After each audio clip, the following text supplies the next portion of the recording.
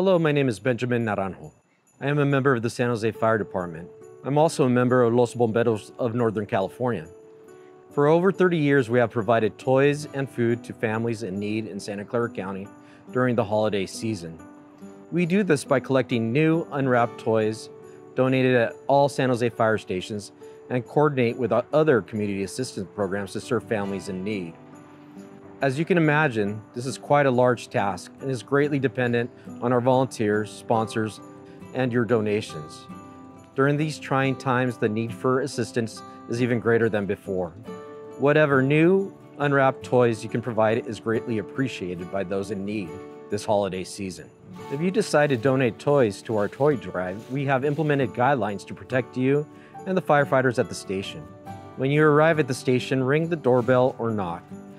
The mask must be worn before you approach the fire station.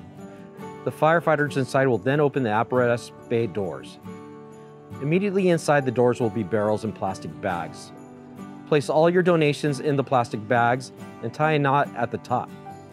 Then deposit the plastic bag inside one of the barrels that we have provided for donations.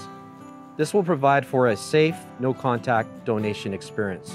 Your generosity is greatly appreciated this holiday season. The San Jose Fire Department, Los Bomberos of Northern California, and San Jose Firefighters Local 230, thank you for your support.